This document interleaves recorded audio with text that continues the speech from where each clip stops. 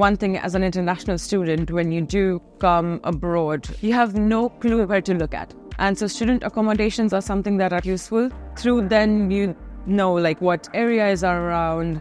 At least you have a space to stay, knowing there are other people like you, and so you can feel like more relaxed and you can start your journeys together. I chose this accommodation mainly because of the overall aesthetics of the place, the facilities that come with it. It's right in the centre to travel to university and to go to central London.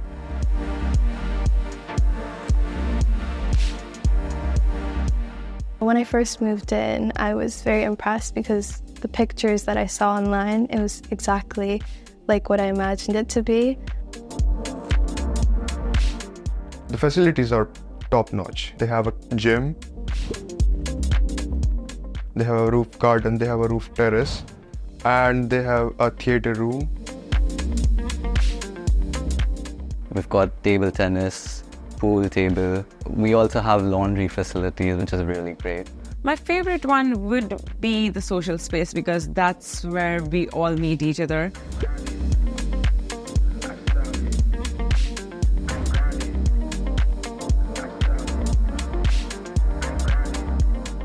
The community in this accommodation is lovely because when I first moved in, I was new and I didn't know many people, but I got to know many other international students, and some days, like on the weekends, we would all go downstairs and would just hang out and get to know each other.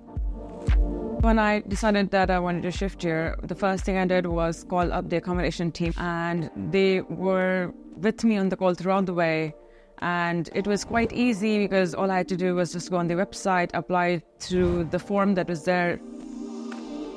A very positive thing is that the university takes responsibility as a guarantor. It's very flexible regarding the payments. I just had a talk with the team, and believe me, they were the ones who did everything. And even to move my stuff from my place, they arranged a car and taxi for me. So it was very easy and quick.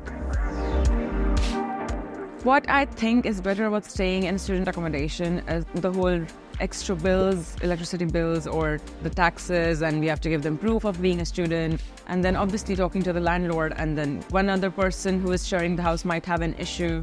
And then there's a whole drama about it, which I don't have to face staying in a student accommodation.